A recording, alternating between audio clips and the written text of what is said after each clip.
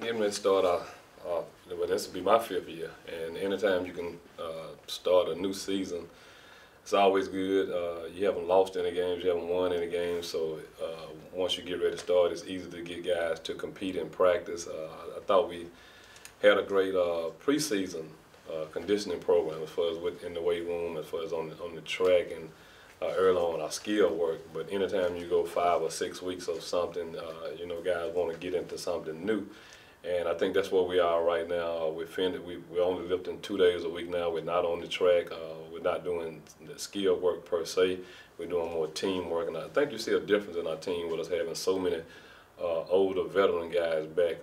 We have four seniors on this group: Trayshawn Bolden, Paris Collins, Chase Franklin, Mo Rivers. So got a good group of seniors with the 4 that's here. Probably the most experienced group of seniors that I've had since I've been here. So this could be interesting season for us. Could be a good one.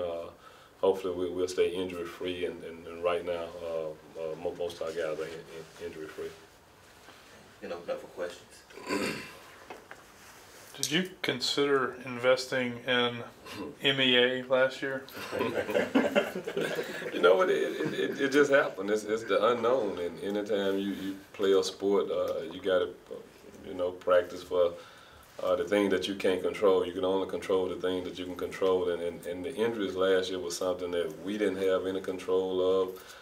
We had no idea they were going to happen, but then when they happened, we had to deal with them and had to adjust the way we played. We had to adjust the people that we were playing. So all of that's part of the game, and hopefully this year we'll just have better luck with the injuries. Your guy Trayshawn, you coached him at Callaway, 9 years now between both Callaway and here. You said it's time for him to go. But just picking up that SWAC co-defensive player of the year award, the preseason there. How big was that, and also Paris making the cut too on the All-SWAC team? It's huge. You talk about the kid Trayshawn Bolden, like you said, he played 4 years with him at Callaway. This is his 5th year with him getting injured last year, so that's a total of 9 years playing with one guy. So he knows the system in and out. He's a kid that probably, along with maybe Justin Reed, probably been the toughest inside guy defender that you're talking about, can actually just take another team's best offensive low post scorer just completely out of the game. But he loves to play on that box, and he loves to get physical with you. Paris Collins, he's deserved. He's been here. This is his 3rd year. He's probably another guy who could have been maybe the defensive player of the year, if not Trayshawn Bolden, just because he plays with so much passion and so much energy. But for him to be back for a 3rd year, and Trayshawn to be back for his 5th year, that's a lot of experience with those two guys. You're talking about guys that have 8 years of experience total together. How do you replace a guy like Yetra? That's gone now, was a leader, obviously running point there. Just how do you replace a guy like that? Well, yeah, Trey Specs had a tremendous season for last year, and just bringing in a point guard would be hard to replace him, but we kind of got lucky. We brought in Dontellis Ross, who played for me at Callaway High School, so you're talking about a guy who also played for me for 3 years, so it's just like having a veteran guy. He knows the system probably better than I know the system. You also have Chase Franklin, who played the point 2 years ago, who actually got injured. He's back now, so you have 2 veteran guys who are back at the point that probably nobody saw us having, and thinking that we were losing Yetra Specs. So it makes it a lot easier being that Yetra carried a lot of the load, a lot of the burden last year. So are you pretty optimistic about this year? I know you got all your guys back and new additions. Seems like this is a team that you really can have some success with.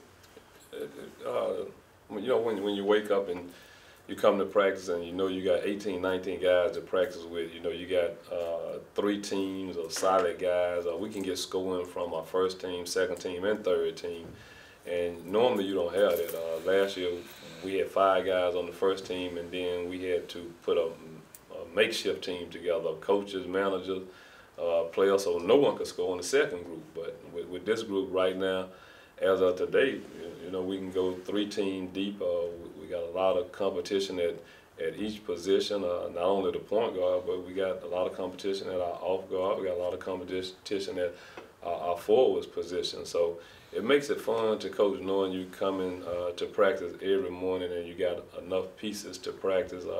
We've had 2 or 3 guys be out and not miss those guys at practice just because we have some other guys to step up. But right now we know we're not missing anybody. You talk about Paris individually and what he's meant to the university and to the team.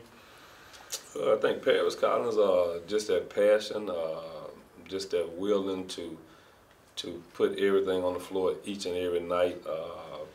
I think that's what our coaching staff, you know, when we came here, that's something that we promised the way that we would play.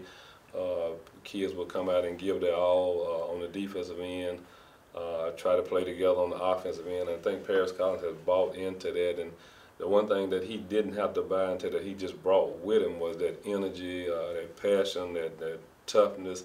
You know, he plays like people want to see people play, just with that energy. All right. All right.